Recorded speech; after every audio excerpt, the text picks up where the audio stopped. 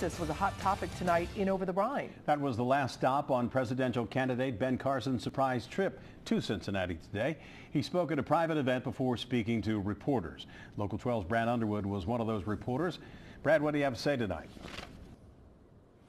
Well, good evening, Rob. Dr. Ben Carson spoke to that young president's organization here in Music Hall earlier this evening. It's a group of peer networking of chief executives as well as business leaders, and he told us that he talked to them about personal responsibility, using your influence to ensure the next generation gets as many opportunities as we have now.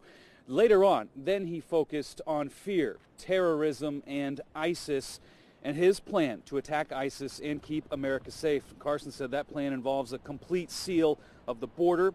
It involves going after the terrorist money, disabling their social media empire, and even destroying the oil fields if it means cutting off the flow of cash to ISIS.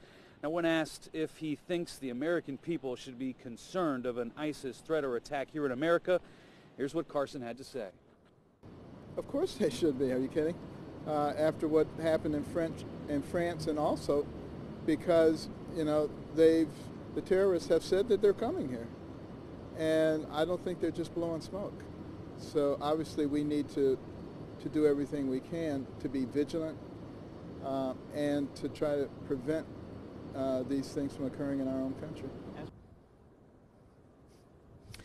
Now, Carson also brought up the 5 Syrian nationals who were detained in Honduras today using stolen Greek passports, attempting to cross the southern border into America. He said a vetting process must be declared using not only common sense but compassion when thinking about and letting in Syrian refugees into this country.